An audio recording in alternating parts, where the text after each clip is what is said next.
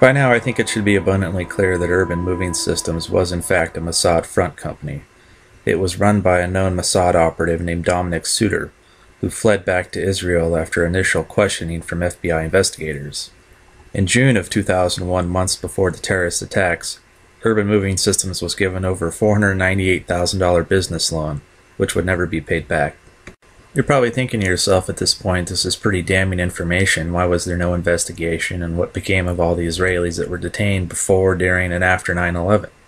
The reason there was no investigation has to do with Israel First Zionist and key political positions. Representative Jane Harman was the chairwoman of the Homeland Security Subcommittee on Terrorism, and she was instrumental in seeing that there was no investigation into Urban Moving Systems. Michael Chertoff at the time was Assistant Attorney General, and as head of the Criminal Division of the Justice Department, he made sure all the detained Israelis were released back to Israel on minor visa violations. Well, I agree that talks should continue.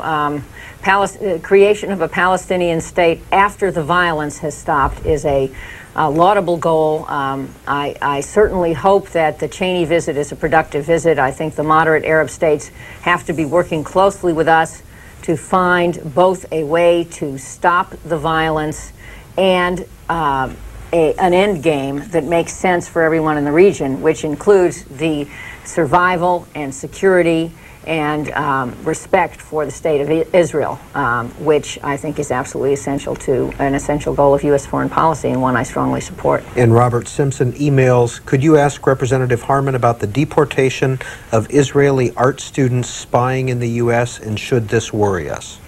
Are you familiar with this issue?